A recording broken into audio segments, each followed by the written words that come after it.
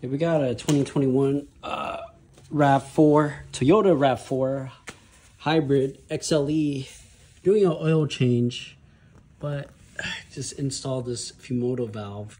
They have a couple Fumoto valves out there. They got one where it's a solid body like this one, and then they got one where it's a two body, and the two body allows for more angles, but with the two body I have concerns about leaking, so I went with the original OG one body. Now with the one body, couple updates. This particular model number is a F133N. The N stands for nipple. So there's three types. There's one that's a F113, doesn't have the nipple here, barely has anything. And then there's one that has a short nipple with the S, and you can probably put on a hose there, but you probably need a clamp or something as well too. And then this one's an N, which is a long nipple, where you can just put a hose on here and drain it into a bottle without worrying about it slipping. So I got the one with the long nipple. The other thing is the old model is actually called a F103 or F133N. The newer version is 133, so the middle number increased to a 3, and that increase is higher flow, larger body, higher flow. Now, a lot of people have concerns around the long nipple. You know, will it clear this plate? And so I'm going to show you that it does clear. So you can put back this OEM on it and it'll clear. No problem with that.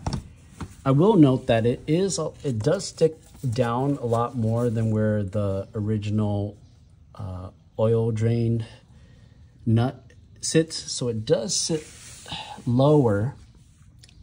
So if you do go off-roading, you probably want maybe the original or short nipple. But if you're just daily driving at the height of this car already, it's unlikely that you're going to be going over a speed bump that is going to be scraping the bottom and damaging this. So if it's your daily driver, I go with the long nipple. If you do some sort of off-roading, like actual off-roading, which is questionable in the RAV4, but some people do it, like actual like rock climbing and stuff, then I wouldn't even go with a Fumoto valve just because of the height clearance from this bottom part, unless you really raise your car. But even then, I have some reservations. If you have a 4Runner where you have you have these bars and all these other stuff and skid plates that will protect it, then I go for the long nipple on the RAV4. Daily driver, long nipple. And so yeah, so because this is a daily driver, this long nipple will make oil changes a lot more easier and quick. All you do is, there's a cap here. It's off right now, but you put on the cap to prevent this valve from moving. And then in order to open up the valve, you don't gotta take this off anymore. All you gotta do is just push, I guess you pull back and down, and it opens up the valve. Oh, and then it'll drain out. And then you close it, you just push in and up. And that's it, and it locks it in place. So that's a lot easier than pulling out the nut every single time and making a mess.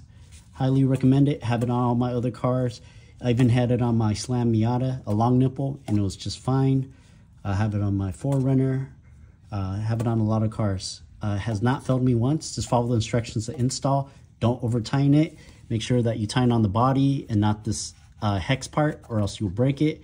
Make sure you get the right model. Make sure you get it from a legit place too. There's a lot of counterfeits out there for everything nowadays. So, highly recommend.